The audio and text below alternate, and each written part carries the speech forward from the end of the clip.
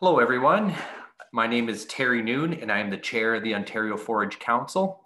And I'd like to welcome everyone here today for our third and final webinar of the Forage Focus series. Thank you to Dairy Farmers of Ontario for their generous partnership in this year's webinar series. We really appreciate the support of the DFO.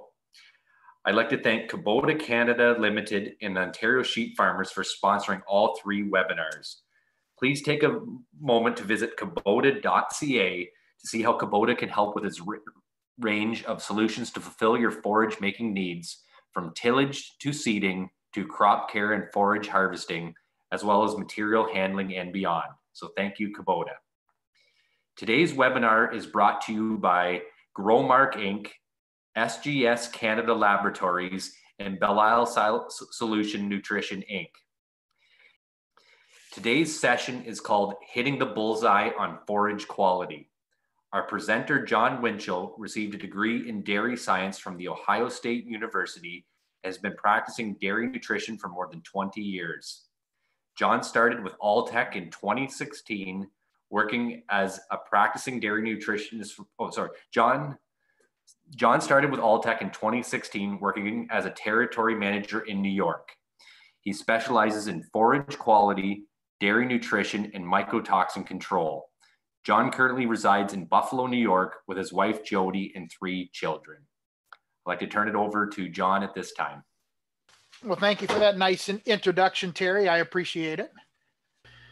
All right. Well, good afternoon, everybody. I appreciate the time, and I can't tell you how excited I am and how happy I am to be a part of this meeting today.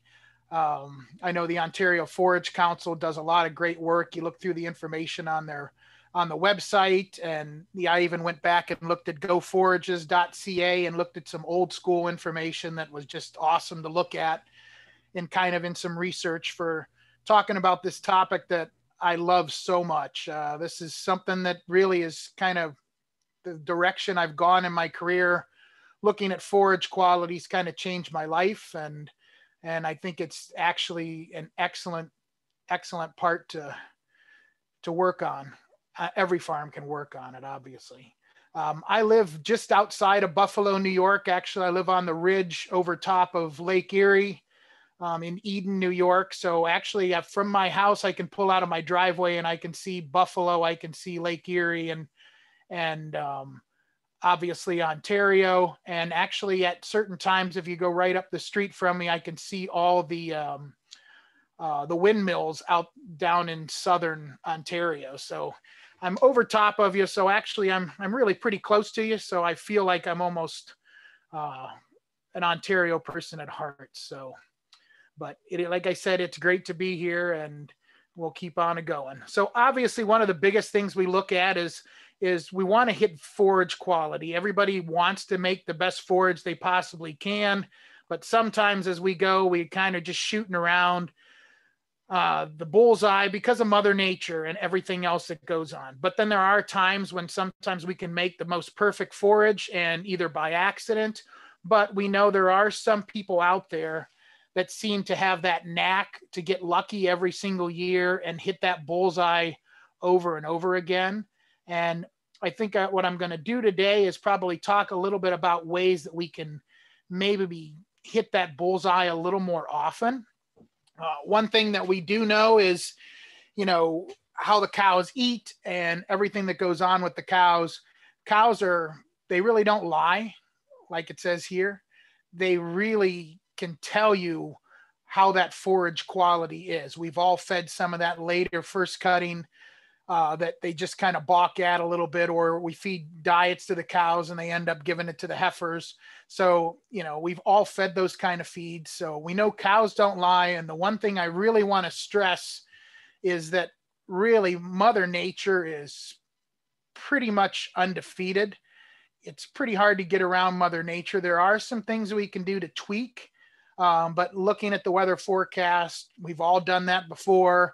Whether it was in the newspaper, on the TV, now on your weather apps, we've gotten a lot better at predicting weather. But obviously living in Western New York and most everyone there in Ontario, we know how the weather changes in a heartbeat because we're sitting around these lakes. So it is interesting to try to take care of. But what we're going to try to focus on today is obviously hitting the goal on forage quality. I'm primarily going to talk about haylage today. I could do a whole session on corn silage, and actually I do a lot of work on farm looking at forage analytics, looking at how customers can take their haylage and make it the best. And then also with corn silage, we can look at how we can make it the best. So I'm going to kind of talk about what I look for on forage tests to kind of identify that, why digestibility is so important to me, and then look at phenology a little bit, harvest timing, kind of give some examples of what I've seen in Ontario and realistic examples, and then also kind of summarize it a little bit. Christine, can you run the poll for me? Yes, I can. So John's got a couple of questions just to get to know you guys, his audience, a little bit better. So the first one is, how do you decide when to harvest haylage? And as soon as you see that up on your screen, please put in your answer. Your options are: do you use the date on the calendar? Do you inspect your field and make your decision that way? Are you asking yourself, is the crop tall enough? Or are you going by the weather forecast? Is it going to rain? Okay. So how do you decide when to harvest haylage? Overwhelmingly, 84% of respondents said that they do an in-field inspection. 12% say they check if it's going to rain. 3% cut based on the calendar date, and 1% is checking to see if the crop is tall enough. So John had one more question. Did you want to do both of them now? Yeah, that's fine. Okay, one more question about how you guys manage your haylage and how you think about it. So this one is, what is the most important thing to look at with haylage quality? Is it crude protein, neutral detergent fiber, or NDF, yield, or fiber digestibility, which is NDFD? So what's the most important thing to look at with haylage quality? 55% of you said fiber digestibility, or NDFD. 25% said crude protein, 12% said yield, and 8% said neutral detergent fiber, or NDF. Now that you've got a better sense of our audience, John, I'm going to pass it back to you and let you continue on with your talk. All right, I appreciate it. Thank you. And I'm really happy to see the numbers and the way they shook out by looking at, number one, us looking at the in-field maturity and the stage of the crop. I've been to many places and talked to many people where their grandfather, say, chopped on or mowed on May 20th for first cutting.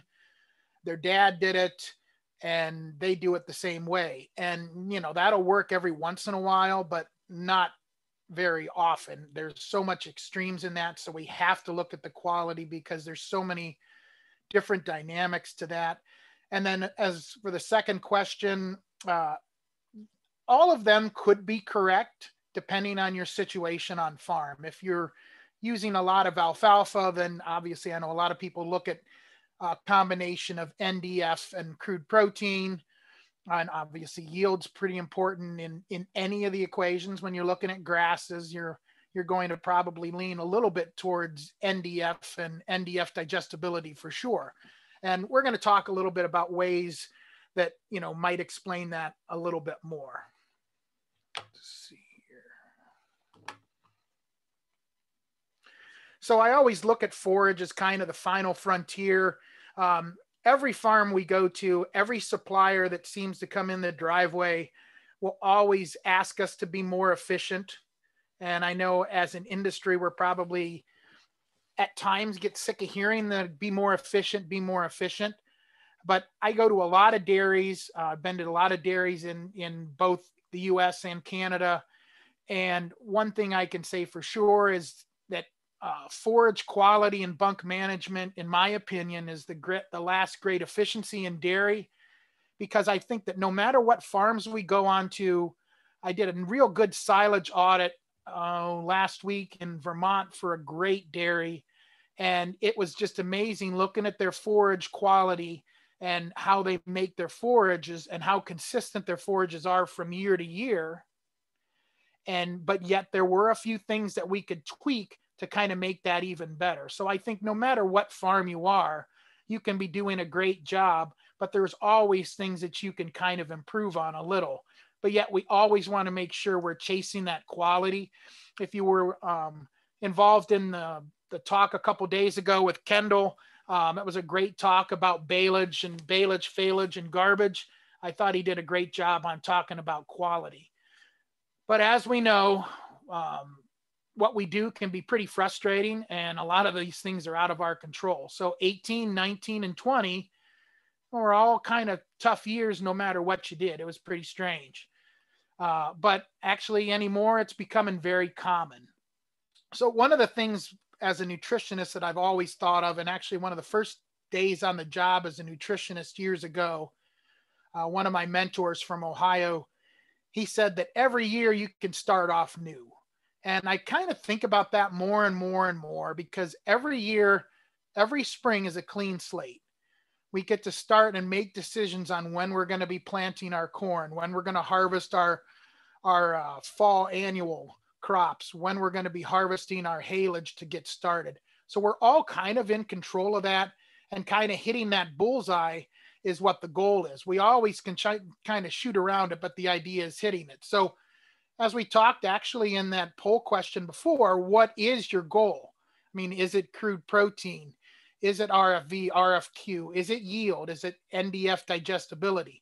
I mean, I think it's a combination of both, and I think we can hit kind of that sweet spot in between to hit that bullseye. And like I said, it depends on the forage type. It depends on the goals that you have on the farm, and it also depends on inventory. There are some years, if we're pretty tight on inventory, we sometimes will wait a little bit longer to make feed because sometimes we might be out of feed. And I know the last couple of years for haylage, most people have been pretty tight on forage. And it also depends on if you're going to plant any of these fall annual crops like rye or triticale, because you want to make sure that your corn date is a little bit shorter because you want to not make things too tight. But when we look at crude protein, obviously we know crude protein drops very rapidly, especially in grasses, really, really quick. So trying to hit that sweet spot between quality and yield is actually what my goal is, and what I try to work with on dairies is to hit this optimum goal so we're not too early and not too late. When you're looking at RFV/RFQ, I look at RFQ a lot more when you are utilizing grasses or fall annuals or summer annuals or cereals. I look at RFQ a lot more because that takes into consideration more digestibility than what RFV does. RFV has been around for years. It's really good for alfalfa, but it is not quite as accurate and as dynamic for any of these grasses. So a lot of times you'll look at the RFV and the RFQ, and there'll be times when the RFQ is really, really high, but the RFV is low, and it's just because of that digestibility. So primarily those situations are grass. So we want to shoot for that 150 to 200 range on forage quality. And if you can get higher than that, that's fine. But there are some potential limitations in that as well. So when we look at cows, I've from a farm been around farms all my life, and I'll be on farms for the rest of my life. And we know that NDF will equal intake.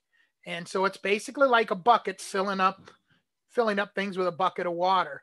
You're going to want to make sure it's full. So we're always constantly fighting this battle of the higher the NDF, the lower the energy. So we want to try to get that balance in the rumen of basically physical fill and what we're getting out of those products. We want to make sure we get that balance just right, because we want to keep that rate of passage going.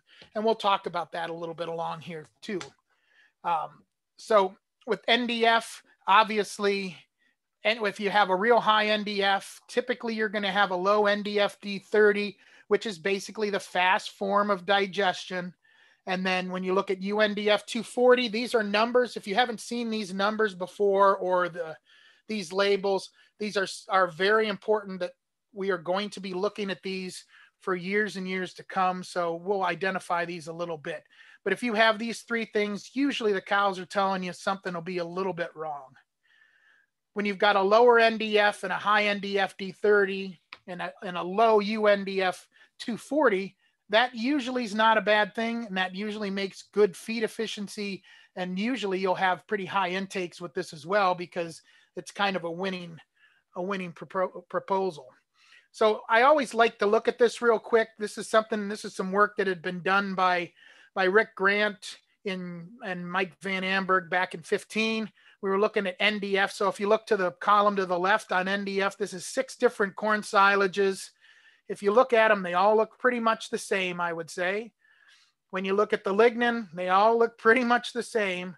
But then, whoops, right here, when you look at the NDF-D30, look at the big difference between all those corn silages, even though on paper, when we were just looking at NDF, they all look like the same forage. So that's why there are times when we feed certain feeds where the nutritionist brings us the feed sheet and we look at the forage tests and it looks just like the other ones, but some of them just way outperform the others. And there are other reasons for that, but primarily looking at this, it's NDF digestibility. And when you look at this, we used to do a lot of research with utilizing lignin, and that's why RFV worked so well, because that lignin number was pretty tight on legumes. But then if you look here at grasses and corn silage, they can range from 1 to 7.2 in these numbers, which is the lignin times 2.45, which was the way we figured diets for years and years. So that's why it was so hard to get everything worked out, and the rations were so mystical and sometimes took a lot of magic to try to get them to work, because we didn't know the dynamics that were there. So it makes a big difference. With this 15% difference, that is 7.5 pounds of milk when you look at the NDF digestibility from the one feed to the other feed. So 7.5 pounds of milk, which is going to be 3 some kgs, that's quite a bit difference in milk. So when we look at NDF digestibility, this is a chart that I put together back in 2016 that looks at NDF D30, which is a faster form of digestion. That's how much of the NDF is digested in 30 hours. If you look at the top 2 yellow lines there off to the left, 68, that's BMR corn silage. 58, digestibility is regular corn silage. Then we start looking at your grasses. Then we start getting into mixed, and then get into your full alfalfa legumes. They are not as digestible. The leaves are very digestible, but the stem is not. And that final yellow bar there on NDF D30, that's straw. So that just shows, obviously, straw we know is not that fast. If you look to the graph in the center, that's UNDF 240, and we're going to talk about this here in a minute, and then we're going to keep on a rolling. But you can see how low that UNDF 240 is on BMR, how low it is on conventional corn silage, and then you see those numbers just rise up. This is where our intake is involved. This UNDF 240, as we find out a little bit more, that is what controls the rate of passage in our diet, of how fast that feed moves in from the front end of the cow through the back end of the cow. That's why it's such an important number, because that's showing how much is actually undigestible of that NDF that they're eating. So we know that NDF equals intake, and then we also know there's a certain percentage of that they're going to utilize and not utilize. And that's why it's important to look at these numbers. And we'll keep on going. But this is basically what we're looking at now. We're looking at really fast digesting forage, and then you've got middle parts, and then you've got a part of the forage that's indigestible pretty much on a long point. When you look at NDF D30, that's kind of what I consider my gas. When you look at NDF 120, that's kind of the brakes, that's kind of that middle. And then when you look at the UNDF 240, that's basically the feed that is in the lab. They will test the UNDF of the diet, and that feed will sit in the lab for 10 days. And if it's not digested in 10 days, we all know it's not going to get digested. So that's the part, the feed that isn't get digested. We're also now starting to look at NDF 12. We're looking at 12-hour because we know that certain grasses and alfalfas, those super explosive ones that similar to the samples that Kendall was showing on his 25 to 29% alfalfa, those would be super high in NDF D12 because they would be super, super fast, and then they kind of slow down from there. But when I look at UNDF 240, this is a simplified way to look at it, but to me, it's the best way to look at it. If you look at UNDF 240, that is what you are spreading in the field, or that is what the cows are putting in the gutter. I mean, it's a little more difficult or complicated than that, but honestly, this is how we should look at it. This UNDF 240, the higher that number, the less the cows are going to eat. So we've done a huge amount of research in this with the UNDF 240. Miner Institute, just south of Ontario, has done quite a bit of work on time budgeting for dairy cattle. And one thing that we do know that most cows eat 3 to 5 hours a day, and then they have the lying and resting times 12 to 14 hours a day, and then they're bumping up against each other, moving around, jumping on each other, just different things that they're going to do socially. And they have this time budget every single day.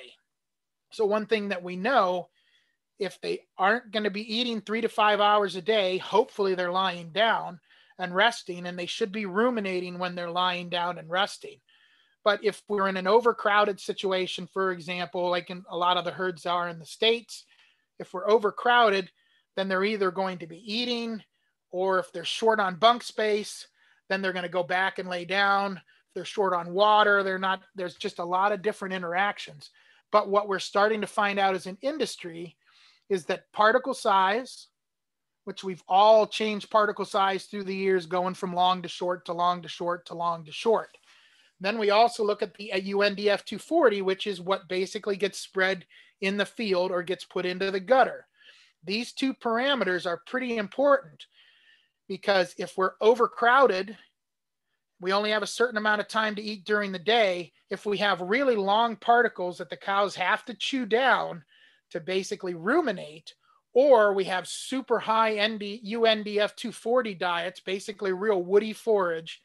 If we have a real woody forage, or we feed what I'll call blown out forages, they're going to spend so much time chewing that they're going to actually be taking away the time that they're going to be doing other things. So this is where I see a lot of herds, when I troubleshoot them, we look at it, and if they're overcrowded, or the stalls are not in real good shape, or feeding times are off, or bunks aren't maintained right, we run into a lot of time where the cows are not performing like the ration on paper says.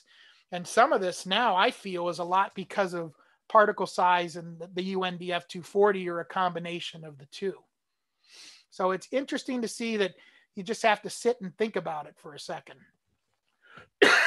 I won't spend much time on this, but when you look at this graph was done back in 2011 by, I think it's Schott, and you can see here the graph in front of you. It says feed size. They cut feed to a certain amount of size, whether it was long ryegrass cut at 50 millimeters, hay cut at 19, hay at 8, at 1.18, and then silages. And you can see the different sizes, but look at the bolus size. That's the bolus size of what they're chewing and swallowing.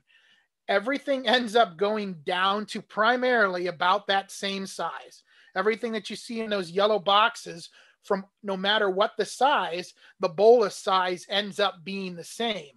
So what we end up doing is if we've got some real rough forage or really long forage, they're going to have to chew and chew and chew to get that down.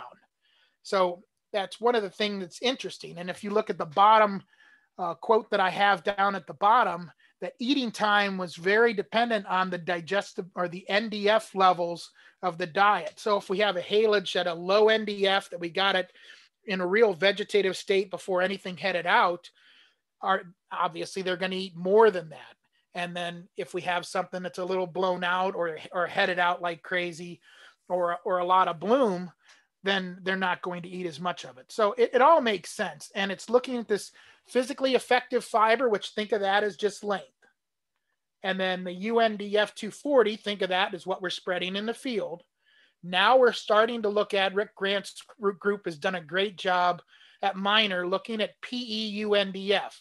And I guess, you don't need to worry about the terms and the numbers as much, but it just shows that when we look at these, it's this thing between length of cut and digestibility of the forage.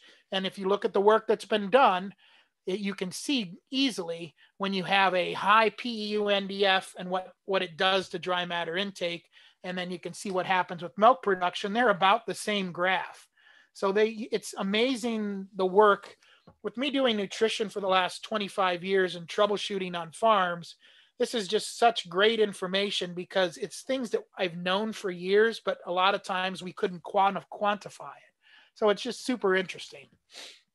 So kind of past that, talking about NDF digestibility, I do a lot of on-farm work on looking at harvest analytics, looking at times when we're cutting our haylage, and also times when we're working and harvesting our corn silage. And the way I look at it, to hit the bullseye, it's not just looking at the weather on your phone. It's going out into the field. It's looking at multiple things and tying up multiple things together to get it just right. So that's what we look at. When you look at the dynamics of Ontario, there's multiple dynamics on Ontario. When you go to the southern end, I'm using this for corn heat units, but this is a great graph that kind of shows the areas that we get for temperatures in the different part of the province. So you can see how it's different. And, you know, obviously there's a reason why the majority of the dairies are in the one area they're at. And obviously when you look at Wellington, Perth, Oxford, Waterloo, right around those counties right here in southern Ontario, the temperatures seem to be pretty consistent, and obviously the growing degree days are all right. And I think we're far enough south here where we get a pretty good even season, and that's interesting to see. So when looking at different things, and this might be a little small to look at, but this is looking at Ontario in not 2106, in 2016 and 2017 for haylage and small grain samples. The one thing I want to focus on is you can see the protein there. You can see the ADF, the NDF, and the NDF digestibility, which I have highlighted in gold. You can see where corn silage is around 56, NDF D30, grass haylage is 58, mixed haylage is 52, legumes 49. That's because of that stem, because you have a lot, once the leaf is gone, you've got that stem to deal with. And small grain silage are still in that 56. These are numbers that we have to increase. We have to lower this NDF number, and we need to increase the NDF digestibility. And by chopping a little bit earlier or mowing a little bit earlier, depending on the year, we'll be able to capture that. So when we look at like triticale, for instance, in New York and Ontario from 2016 to 2020, why do we have such good numbers? If you look at this, you've got 33 dry matter, 14 crude protein, 54 NDF, and 65 NDF D30. So that's 65 NDF D30 compared to the previous slide where the average for small grains is 56 and for haylage is 58. And yet this triticale is at 65. Well, number one, triticale is a pretty good feed, and it is pretty digestible, especially if you get it right. But a lot of times there's the triticale is under the gun because we've got to get it off to get corn onto the field if we're double cropping. So since we're under the gun, we have a tendency to try to get that off as quick as we can. And normally that's going to be a crop that we pretty much get in first every year, that or rye. So looking at phenology, which is basically, phenology is just a big word for what happens in nature. We all know there's migrations. We know that every year we start to get leaves on trees. We start to get, you know, the dandelions come out, the flowers come out. That's just basically the study of phenology. It is how everything reacts in relation to the climate that we're living in, depending on if you're a plant or an animal. And that's why phenology is so interesting, because I'm starting to tie phenology in with what we're doing. And phenology is not something new. It's been around forever. So, you know, whether it's looking at apple blossoms, when apple trees are starting to bloom, I focus a lot on dandelions.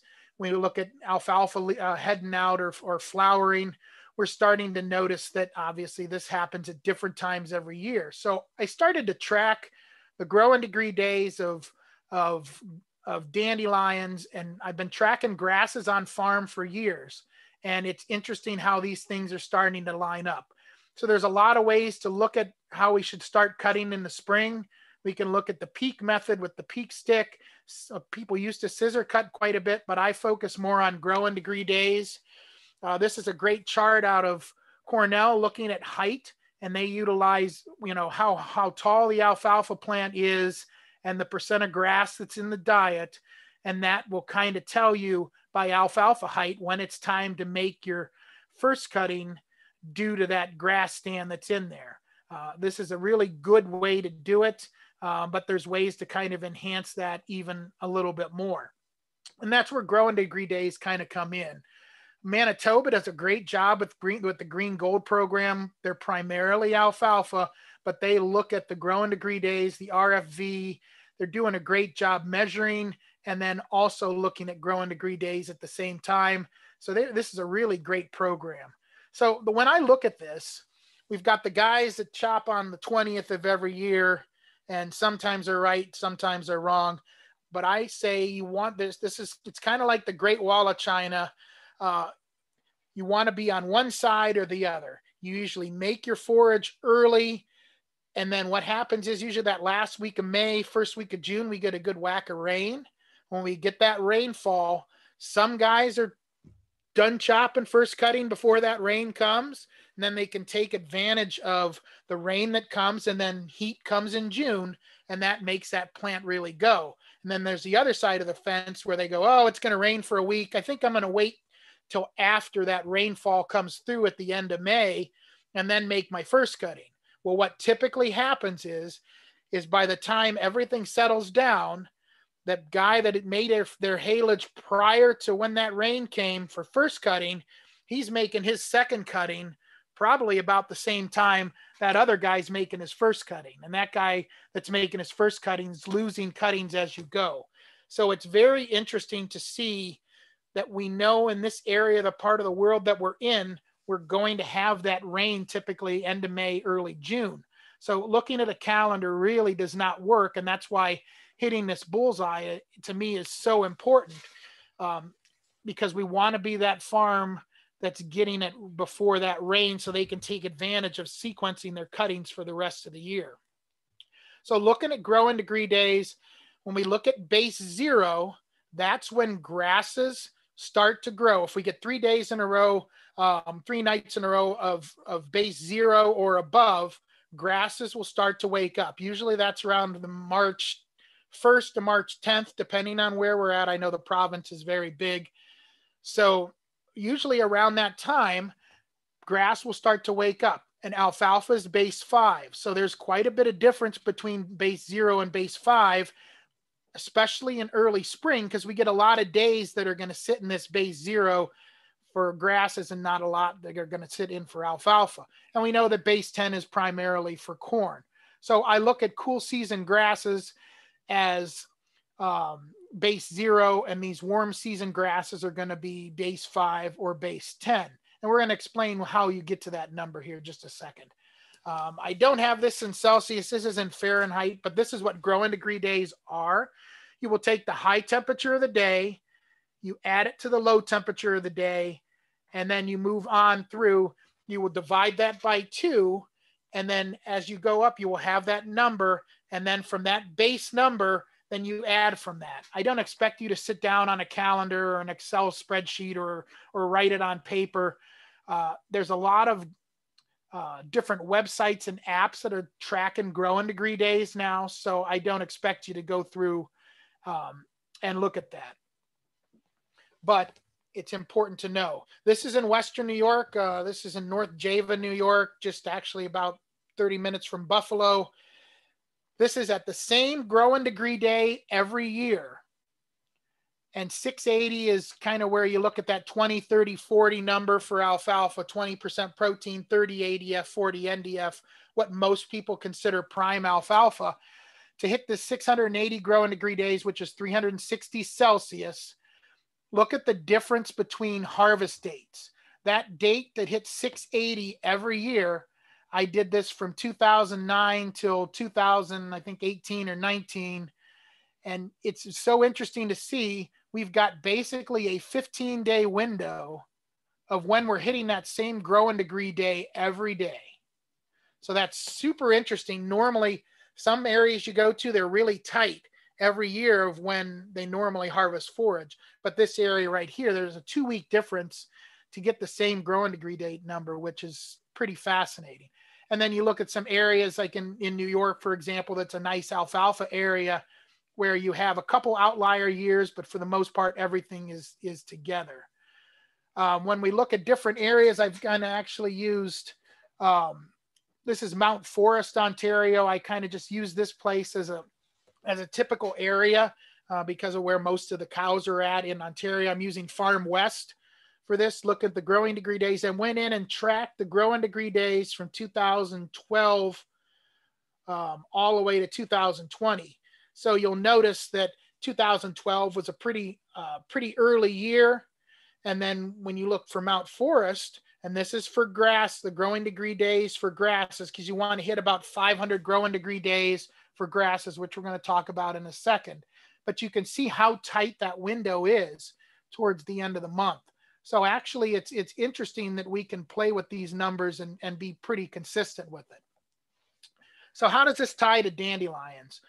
Well, if you don't remember anything I say from the talk today, besides this, I'm that weird dandelion guy. I'm not wearing dandelion underwear or anything like that. And by the way, in researching this, don't look up dandelion underwear online.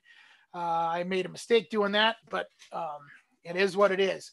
But anyways, when you look at dandelions, people track the growing degree days of dandelions, primarily the people that work with bees, and then also our neighbors in the city that don't like dandelions in their yard. They track those growing degree days. So I found that when our growing degree days for dandelions line up, when we have dandelions that are that soft, that are that yellow to soft white, where the white is climbing up the bottom of that dandelion bloom, when it's starting to go up and it gets really soft, before it goes to seed, we should be going into the field and making our grass hayilages right when it's starting to get to that, where the white is starting to climb up that dandelion blossom. That is right about the right time, because I've looked at growing degree days in multiple areas over multiple years, and I've started to notice that, and that is a really good trend to look at. So when we start to see that, most of the field needs to be starting to soften up and go to seed. And on its way to go into seed, that is when you need to be getting ready to start making your haylage or your first cutting, whether it's haylage or dry hay. A lot of people have known this. I think my grandfather used to tell me about this, and I'm sure everybody else's grandfather, and there's probably people on this call that are doing the same thing, that have kind of looked at that. But we know when you look at some baleage or haylage and you see that soft white dandelion, and that's normally when you get that tacky, super soft, grassy feel to that. And we know how well they eat this. So normally at a certain amount of growing degree days, we're going to get dandelions will start blooming. And then within probably 2 weeks, dandelions are going to go to seed. So we want to hit that window right before we go to seed. And that's when we should be starting to make our grass haylage. The picture up to the left here is kind of what I'm talking about. This is actually from a forage sample of one of my customers that does a great job harvesting forage, and they seem to hit that window every year. So you kind of go from that bloom out to seed, and you can look at the growing degree days that kind of match it up across the bottom. Obviously, that's the Celsius numbers. So I put this chart together a few years ago that kind of looks at growing degree days. I've got both Fahrenheit and Celsius on here as well. That's across the bottom. You can see the numbers. Typically right around that 500 range, 450 to 500 range is when you're going to start to harvest that early grass. And for you alfalfa folks out there, which I know there are plenty of good areas up in Ontario that make alfalfa, you can look at the numbers and utilize this chart on when you should be making your alfalfa. And then in between, that's the green for mixed grasses. And then winter cover crops, you're going to be a little bit earlier than grass because we know getting the rye and the triticale off, that's basically going to be almost a week prior to when those dandelions start to go to that, almost to that seed stage. And we can look at the growing degree days on that. And I've been tracking that for a couple of years. And one thing I've learned is clover, even though we know it's a legume and pretty similar to alfalfa on growing degree days, it's always been used as base 41.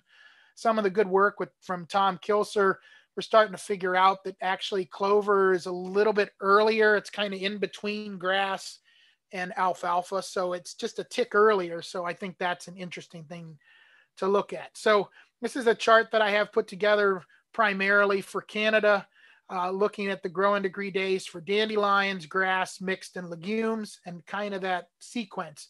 And we look at whether you're using Farm West. There's a bunch of different places you could look at to track your growing degree days. The most important thing is to find out, have a station that's close to your farm. That's a really important thing because we want to make sure the growing degree days that they're tracking for that location is really close to you. You can use Farm West. I'm sure there's other growing degree day trackers out there. I use uspest.org because there's a lot of growing degree day stations in Ontario that show up on that map as well. So I utilize that sometimes to triangulate weather stations to where you're at. Farm West, this is the different stations that Farm West has throughout Ontario, just to kind of give you an idea. This year, I took the growing degree days for Ontario for Ottawa, Kingston, Kemptville, Cobourg, Peterborough, either Meaford or Mayford, Delhi, Mount Forest, Kitchener, and our friends up in Thunder Bay, which I haven't been there yet, but I'd certainly like to go up there sometime. But you can see the differences in the growing degree day lines, and that green line that goes across the top there, that's 500 growing degree days. That should be when your goal is to maximize that haylage quality and quantity. That's kind of hitting that window to get mid 60s in NDF digestibilities to low 70s, and get your NDF typically from that 45 to 50 range. Right in that range, you're going to hit those numbers. But it's interesting to see that green line that climbs towards the top, up and down in Delhi. Obviously, they're in a completely different climate than our friends up in Thunder Bay when you look at that brown line across the bottom. And then all these other areas out into Eastern Ontario, they're all kind of climb into that same number. So if you're close to these areas, you can probably kind of look and see where you were at this year and kind of say, okay, when did I make my feed and how close was I to that date? And like I said, this will change every year, but it's definitely something to look at. But I just think it's fascinating to see how much difference we have in the provinces. Looking at a little bit more information on Elora this year to hit that 500 growing degree days, that was on May 27th. And if you're doing triticale or rye, that's going to be around May 22nd. So there's about 5-day window between triticale and rye to hit a good digestibility number of 65 to 70. Hitting that right then would have been a great deal. If you waited too long, then obviously those numbers are going to go down. But I just think it's interesting to look at this. So when we look at forage samples, obviously we look at dry matter, we look at crude protein, we look at ADF and NDF. I think we've all been trained to look at those numbers, and that's normally where it stops. But what we need to be doing is looking at the NDF digestibility and then looking at the UNDF 240, because this tells us and is a good gauge of how well we're doing and if we're maybe missing the window by 2 to 4 days. And I think for the most part, that's what most places do, is we miss the window for digestibility by about typically 3 days to 7 days. I'll use that as a better example. I think we're missing that. And by looking at our NDF D30, our UNDF 240, that will tell us how close we were to that window. And I'll explain why here in a little bit. And then if you look at the relative feed value and RFQ, those are important to look at as well for quality. So these are just numbers that I think we should be looking at a little bit more, and we should be familiar with these numbers because they're basically numbers for parameters for quality.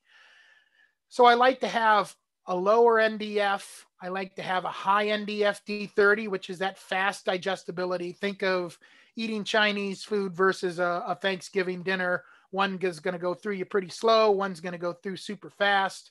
And then think of the low UNDF 240. We want to have that rate of passage. We want to have that feed get through that cow. So hitting that sweet spot is important because we can get the best of all those worlds. So another thing that you should remember is NDF typically increases about 0.75% a day. So think about that for a second. If you have a certain NDF, it's going to increase 0.75% a day for grasses. One thing that's very interesting to see is when we look at NDF digestibility, that's going to change 1.5 to 3% a day. So that's pretty quick.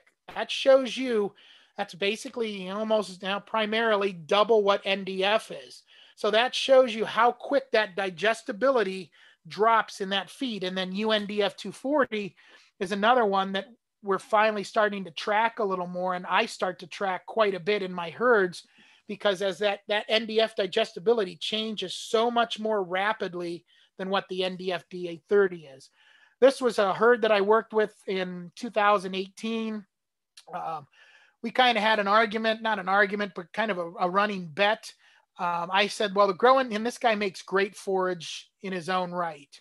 And I said, I think it's going to be ready on 5/18. He says, no, I think it's going to be ready on the 22nd.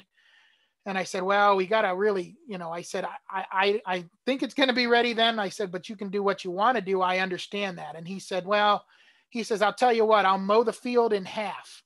He said, I'll mow half of it when you want to, and I'll mow the other half when I want to. And I'm like, well, that's fine. That's actually fair. So if you look at the crude proteins, actually, they were about the same. This is a little strange of a sample that the crude protein was even or even a little bit higher in that 4-day window.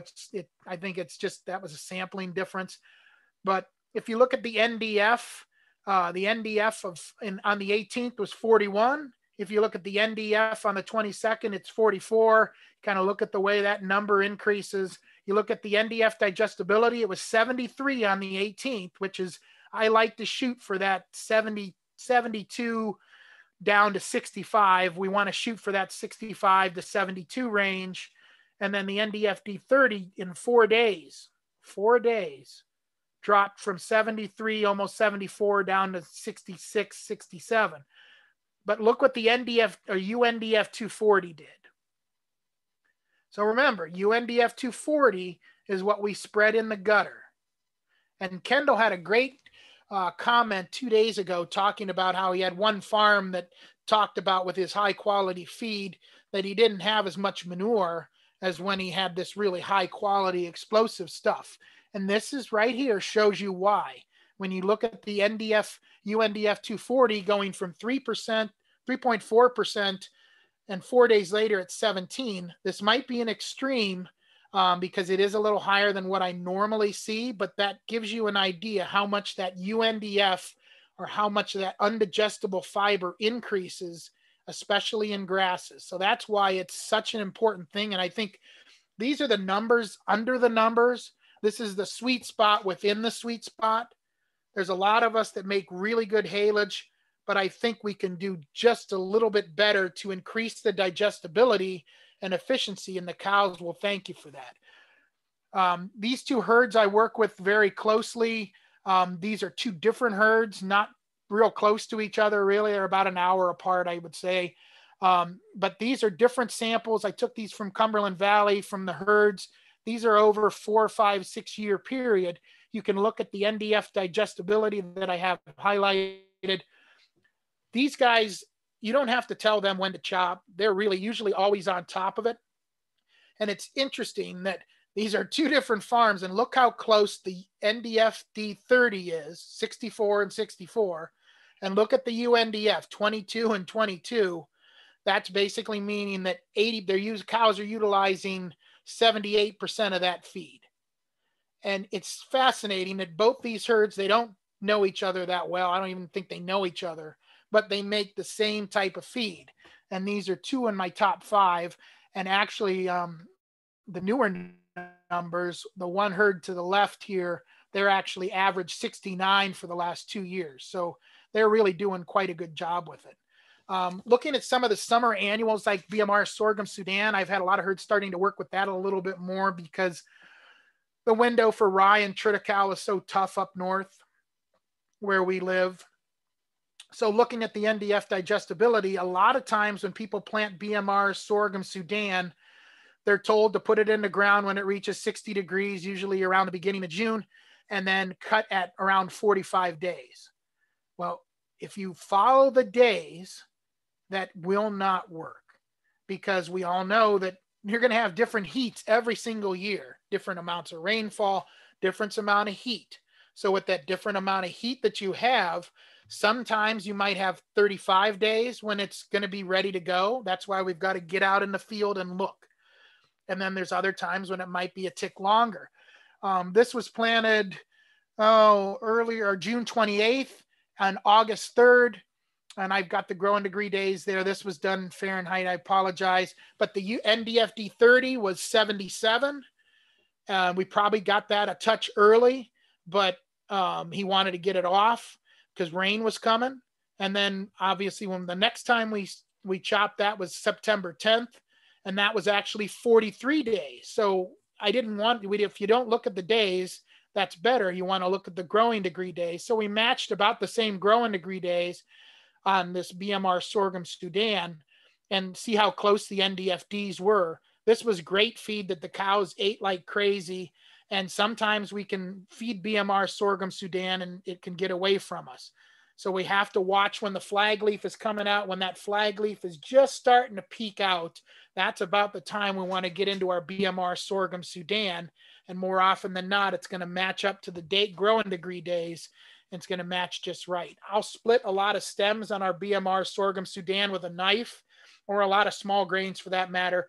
And I'll look for where the heads are. And if the heads are within that 2 to 4 inches window of where they're starting to get up towards where the flag leaf is coming out, then I start to look at maybe it's time to go. So I like to do a lot of growing degree days, which is more analytical, but then I also like to get in the field, and a lot of fields I'll actually go in and pre-cut the fields to make sure that those numbers are accurate. And then I can kind of tell, well, maybe I'm a little bit early this year, or maybe I might be can wait a touch longer.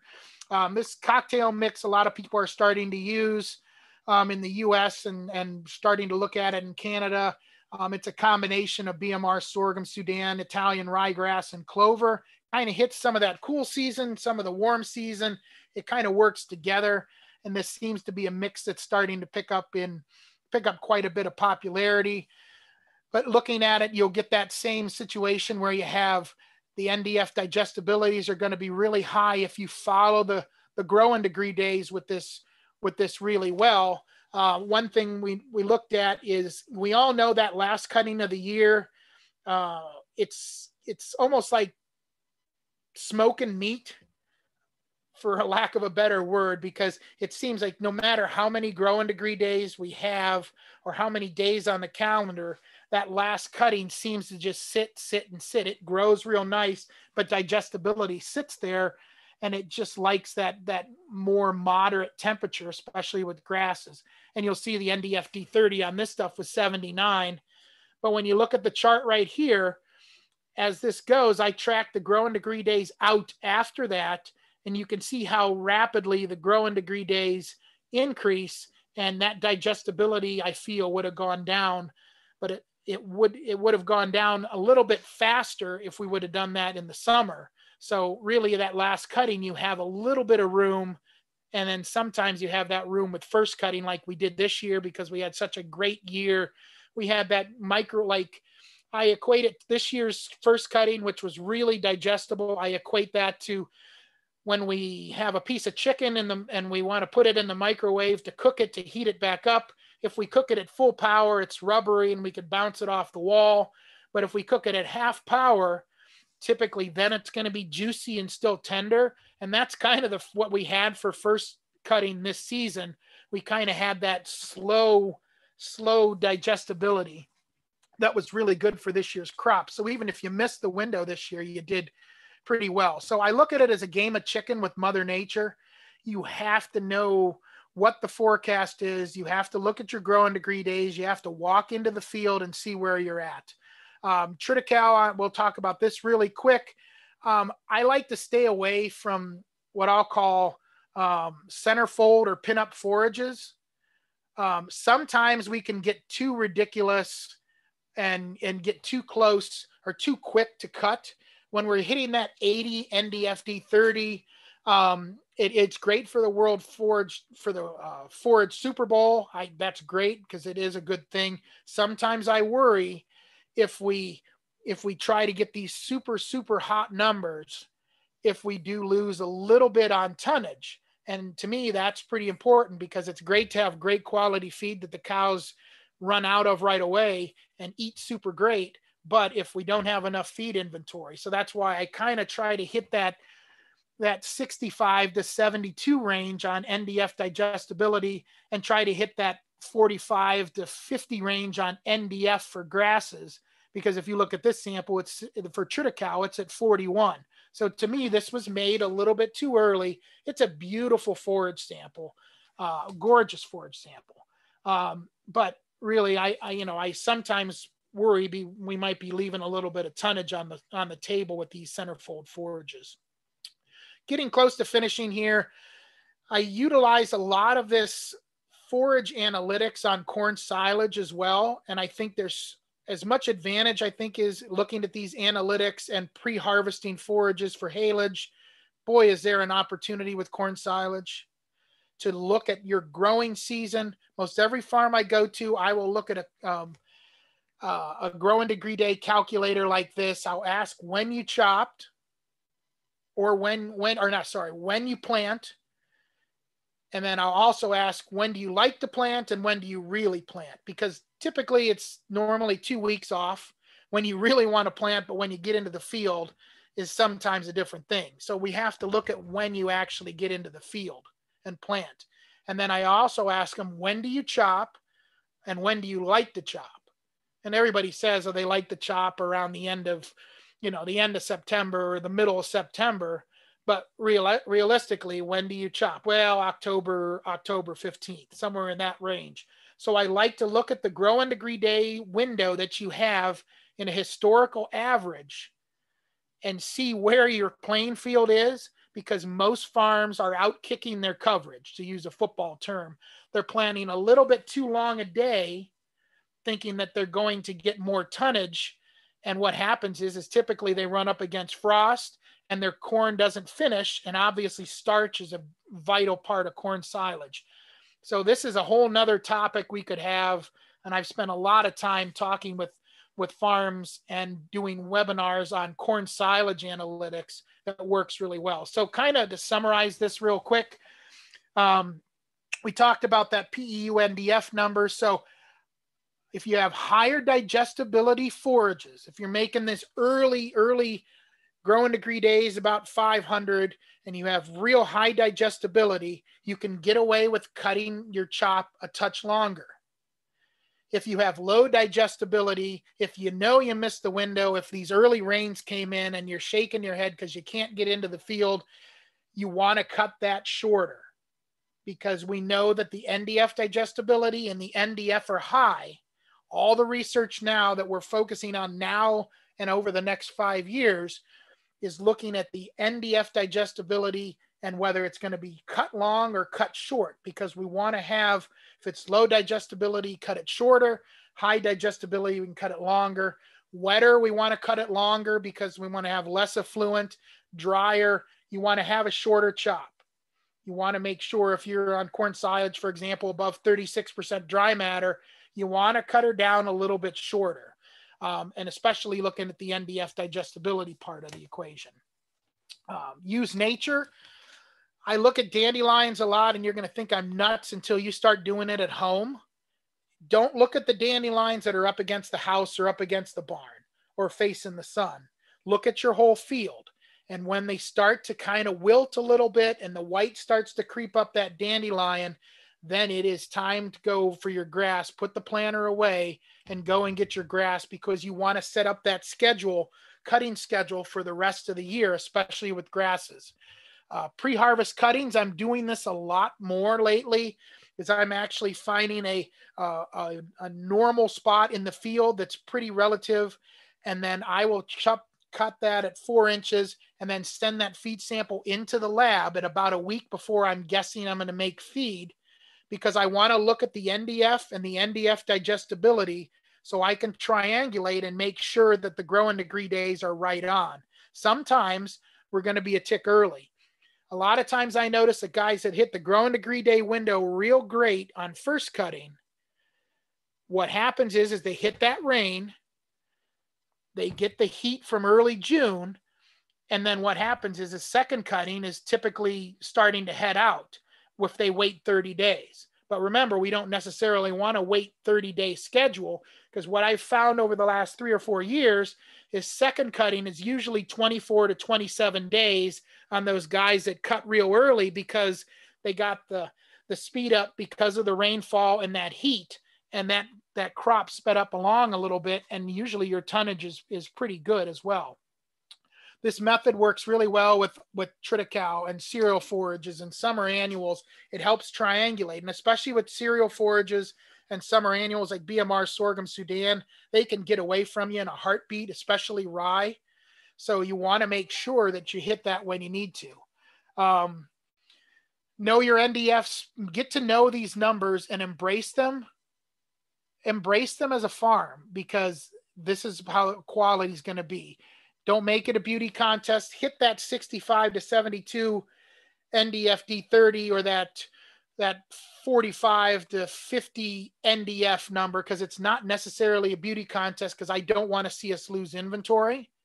And if forage makes up 70% of the diet, that, this is pretty important to make sure we look at that, because if we have a higher haylage diet, we're going to want to make our haylage quality better. If we have a lot higher corn silage diet, we can probably let the haylage go a touch, but you've got to make sure you know what's going on with the diets. Even with the quota, obviously, forage quality to me is the most important thing. But be traditional and modern. Go out in the field, but use these data pieces that we have, or these apps on growing degree days that we have. So that is pretty much all I have. I don't know how I was on time, but I'm open for questions, and I'm willing to be around as long as you need me, Christine. All right. Well, we are a little bit over on time, but it was such a fascinating topic and such an interesting approach to balancing hay quality and yield that I'll let you go a little long. So what we're going to do is we're going to field 2 questions now. Then I'll pass it back to Terry to do the formal wrap up, but John's going to stick around after the formal wrap up, and we'll do more questions then, so that you guys do have a chance to get your questions answered. So John, the first question that I have for you is, with your talk, you focused a lot on dairy operations because you predominantly work with dairy operations, right? But is this approach also applicable to beef and sheep producers? So I work with a sheep producer here in the States that they're averaging, their lactating sheep are averaging about 8.5 pounds, which, take that to kgs, that's a big whack of milk, right? Yes, it is. Big whack. And they said that they get some of their, they get peak production between 12 and 16 pounds on sheep, which just blows your mind. I mean, that's a 40 to 50,000 pound herd, and for cows. And to me, when you look at sheep, that is super important to have that, even that higher quality forage. It's an interesting story. I was talking to that producer, and they told me that there's something magical about dandelions. The protein in the dandelions is just so outstanding. There's something about but here, what it is the kind of unison with our talk. They're hitting that window just right when they're letting them out on pasture.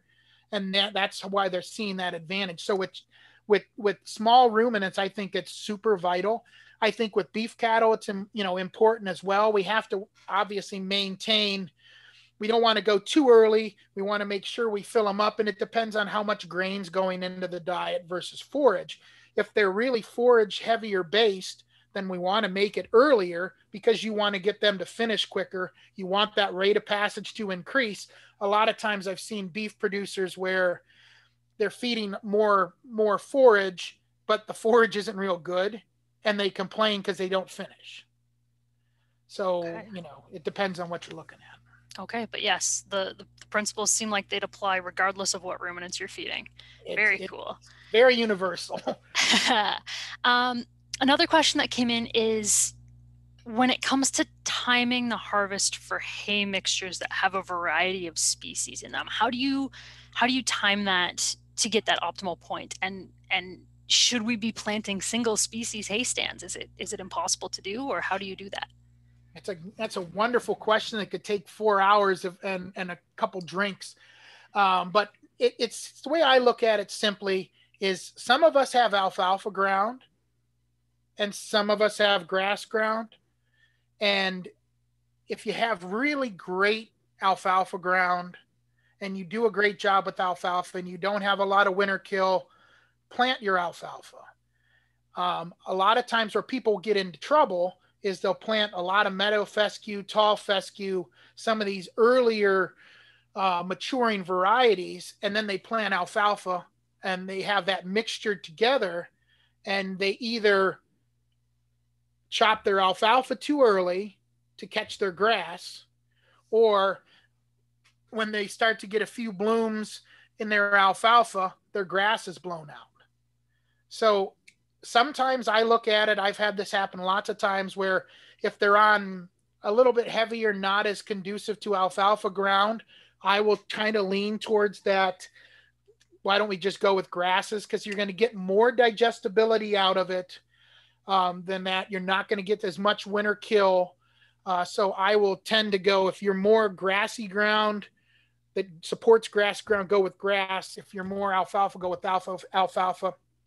I do put mixes together for people that are meadow fescue, tall fescue, and if they want a little bit of orchard grass, I'll utilize an LM or a late maturing orchard grass to kind of spread that out a little. So it can be done. You just have to be real careful and work with your agronomist and seed salesman to kind of make sure you hit that blend exactly right, because it's super frustrating. So it's possible, but the management is harder. It's exactly right. Yeah, I should have just said that and would have answered that. No, that was a great answer. The context is what's really valuable here. So I'm going to pass things over to Terry to do our formal end of webinar stuff, but John and I are sticking around afterwards so that we can get more of your questions answered, because I know there's lots of good questions coming in, and I know personally I want to pick John's brain a little bit further. So I'm here all night. So Terry, you can take it away. All right, thank you, John. That was excellent. Lots of information, and I'm looking forward to hearing the questions myself as well. And at this time, I'd like to thank our sponsors again for the support for putting on these webinars. The Dairy Farmers of Ontario, we appreciate your support. Kubota Canada Limited, Ontario Sheep Farmers. And today's sponsors, we were brought to today by Growmark Inc., SGS Canada Laboratories, and Belle Isle Solution Nutrition Inc. So we appreciate all the businesses and organizations that have helped sponsor our event, so that's much appreciated. And a big thank you goes out to Christine O'Reilly. She's done a lot of behind the scenes work to put this all together. Things have run really smooth for our first experience into the Forage Focus virtually, so appreciate your efforts. And as well to Patricia Ellingwood and the staff at the Ontario Forage Council. We appreciate all the efforts for this as well. Michelle Langton, John Winchell, we appreciate you here to take the time to speak with us today as well. So much appreciated, and good job to everyone that's helped put this together. So look forward to your questions here, and that's a wrap from the Forage Council. All right, so we've had a few more questions come in. When you're counting growing degree days on a spring seeded crop, do you count from the date of planting or emergence? I typically count from the day of emergence because, sometimes the crop just doesn't come out of the ground, whether it's rainfall or other reasons. So I like to count from emergence just because to me that's a little more. Some people like to do it the other way. And like on corn, for example, if you look at corn, you need 100 growing degree days basically to get it out of the ground for our base. And if you plant it and put it in the ground at the end of April and your growing degree days don't hit 100 till end of May, it's still not going to come out of the ground till the end of May. So you need to have that. So I think emergence is better. Okay. And for those crops that overwinter, so like our alfalfa, our perennial grasses, when do you start counting your growing degree days in a production year?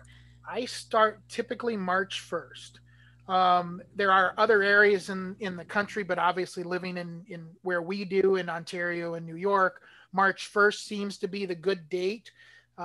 Some could argue it's March 1st, it's March 10th, March 15th, but you're only going to accumulate a small amount of growing degree days prior to March, and you're only going to grow, you really start accumulating numbers around that March 1st to March 10th number. So I use March 1st pretty much in the Northeast. Okay, thank you. What are your opinions on harvesting Harvextra alfalfa, the low lignin alfalfa? So far, I had fears initially, probably like everybody else, that I thought Harvextra or any of these other types of low lignins that we would lose, the crop would fall over a little bit, or I would worry about lodging. I have not seen that in most everywhere I've been. I have not seen it. I like it because it does give you the ability to either chop early and get super feed, or it does have that stall to it, almost like, the smoke and meat comparison I used earlier. Alfalfa, probably nobody's ever said that before, but that's a pretty good one. Alfalfa will, low lignin alfalfa will stall a little bit right in that stage, and then it'll give you that opportunity. So I really like low lignin alfalfa. The only thing I would really say is if you have BMR corn silage and low lignin alfalfa, you better have some straw with it typically, because I've seen personally a few situations where you have 25% low lignin alfalfa and rocket fuel BMR, and all of a sudden intakes increase, manure gets loose, fat test drops, and you're like, oh no. So both of those are traits that lower the lignin content. So combining them can have unintended dietary consequences. Yeah, you just have to add some straw in as a governor. You got to use it as a float or a governor. But okay. Yeah, low lignin, I really have been pretty happy with it so far. Okay. In your opinion, or in your experience, is there a financial benefit to identifying that sweet spot between yield and quality? Yeah, I think a financial benefit, you said? Yeah. Yeah, for sure. I mean, because, we want to make sure we get the most out of our crop, but yet we don't want to buy grain from the feed mill. So we want to make sure when we hit that sweet spot, we're either lowering some money that's coming in from the grain from the feed mill, whether it's on the protein side of things, or a lot of these times on these, we shoot for 60% forage diets to 65 to even 70%. On some farms now, we're running 70% forage. And the higher the forage quality, the better the sweet, the more you hit that sweet spot, the actual less amount of money you're going to have to bring in from out-of-pocket cost. So off-farm costs. So yeah, to me, I think there is a good beneficial financial influence. I don't have the exact numbers, and I suppose we could easily put that together. But yeah, I think there's a definite advantage. Okay. Do you think there's a benefit to having a forage crop tested for its ensilability potential before cutting, rather than just relying on a visual assessment of the crop? I used to say no, but I can't tell you how many times in the last 3 or 4 years working with consultants, feed mills, farms, and my own farms where pre-cutting, pre-harvesting forage has made such a dramatic difference on the quality, because there are times, especially with the summer annuals and sometimes with triticale, I do a ton with triticale or rye. Rye can be squirrely. She's pretty sneaky. And when I say she's pretty sneaky, it's going to be ready a tick earlier than triticale. And sometimes, even if you look at the growing degree days, your window on rye is minuscule for digestibility. So I like to pre-cut maybe a week or 10 days before I think I'm going to harvest, and just look at that. I spent a lot of time this year looking at pre-harvesting and looking at the growing degree days and looking at the digestibility of individual forages. And then I waited a week and chopped them, and saw what they were in a week's time. So I think, pre-harvesting is really important. I mean, I guess the nutritionist probably won't care as long as you don't get too carried away. But I think it's super important, because there are times, especially like second cutting, when you're looking at the field and you're thinking, oh, she's shorter than she needs to be, I'll just let her grow. And then you take a look at the digestibility by pre-harvesting and you're like, oh boy. So in other words, then you get a stall and poor quality. Right. So you're better off just to go get it. So yeah, pre-harvesting to me is something that we're going to be doing more and more of. Okay. Do crop stress conditions affect that growing degree day accumulation? So things like too much rain, drought, insect pressure. What was that? I'm sorry, I lost you for a sec. Go ahead. Crop stressors. Yep. Does that affect growing degree days, or does it affect the accuracy of the model? I think might be a better way to put it. Yeah, I think it won't affect the growing degree days necessarily, but I think it'll affect the digestibility of the crop. We've learned that in corn silage, for example, you build your digestibility from emergence to tassel, and then she becomes a reproductive plant. And a lot of that digestibility is built then. With hays, kind of the same, or grasses are the same way. If we have a real wet pattern of weather, it's going to lower the digestibility. And we've seen research over and over that shows if you have a wet and hot, your digestibility is going to go down. If you have, cooler and dry conditions, your digestibility, like this last year, will go up. So. Okay. We had a comment come in. One viewer is surprised that meadow fescue is one of your main recommendations for mixtures with alfalfa. It's very common for mixtures available in Ontario, like pre-blended mixtures, to see tall fescue, late orchard grasses, mostly because of yield and quality. Right. I know lately I've seen a lot more interest in those meadow fescues for the quality component, but do you want to elaborate a bit more on why you're using meadow fescue with your clients? Yeah, and most of my meadow fescue are going to be situations where it's more of a grass-oriented diet, more for that grassy ground. If you're going to be predominantly growing alfalfa, then some of these later maturing orchard grasses and tall fescue, they are going to be closer matched to that alfalfa. So I think it depends on the situation. If you have more of an alfalfa area, then you might stay away from meadow. But if it's more of a grass mixture, I throw meadow in just because I like the digestibility of meadow fescue compared to tall. Tall can go crazy and you get tonnage, but sometimes the digestibility is not there. So I think it depends on the percent of alfalfa you're looking at in your stand. Okay, thanks. We had a question come in about grazing. Do you have much grazing experience? No, I don't. I haven't, but I do say one. Okay, I do and I don't. How about that? Okay, we might field this one together then, because grazing's more my background. So we'll see how we go with this. Well, let's, so go ahead, you do your side. Well, the question is, how would you target peak forage quality in a rotational grazing system? So would you be turning livestock out maybe earlier than ideal so that your last paddock is not over mature, or like how would you manage that kind of thing? I'll let you do the pasture part.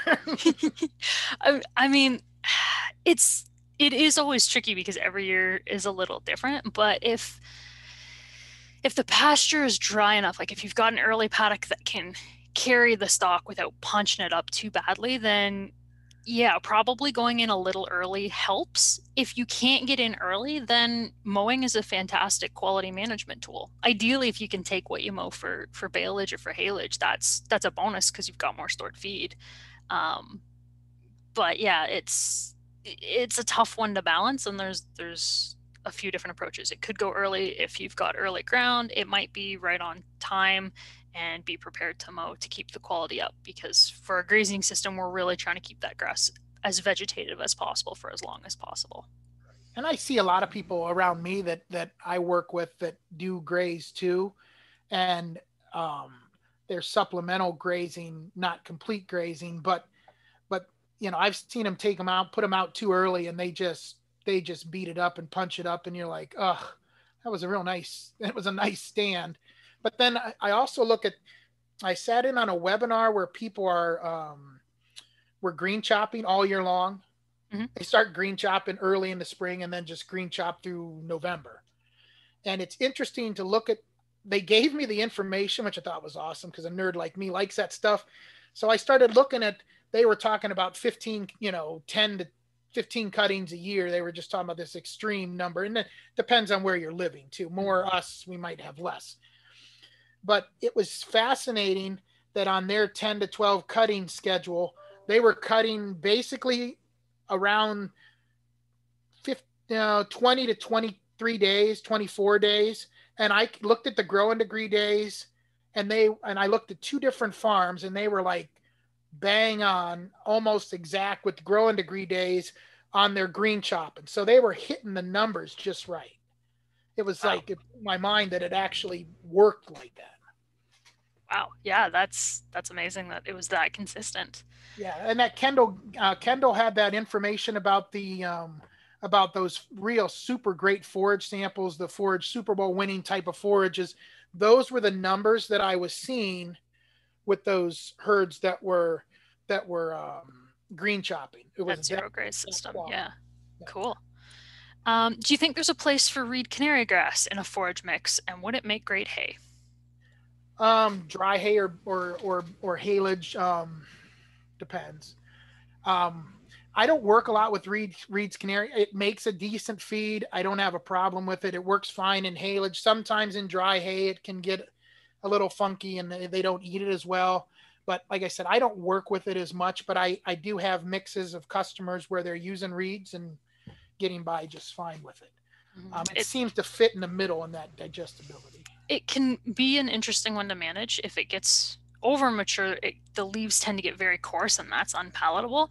Right. But it's got a massive root system. So I mean, it's got a reputation for being tolerant of very slow draining soils, but because it's got a big root system, it's also very tolerant of droughty soils.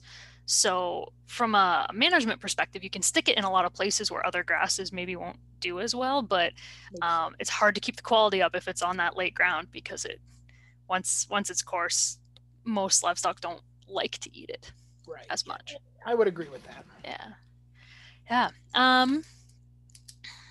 How do you manage quality in that cocktail mix you mentioned? So it's a warm season sorghum Sudan grass, which is a base 10 Celsius growing degree day. And you've got Italian ryegrass, which some people may be more familiar with it being called annual ryegrass, but it's a cool season, and it's on a base 0 Celsius growing degree day. So like they're developing at very different speeds. How do you manage quality in that cocktail mix?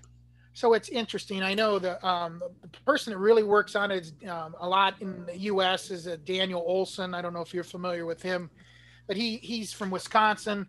We work a decent amount together, and this was kind of the cocktail mix was kind of his thing, where he was combining cool seasons and warm seasons together. What I like to do is primarily with the BMR sorghum Sudan, that first cutting is going to be mostly BMR sorghum Sudan and a touch of Italian ryegrass. And if you have dry years, you aren't going to see it.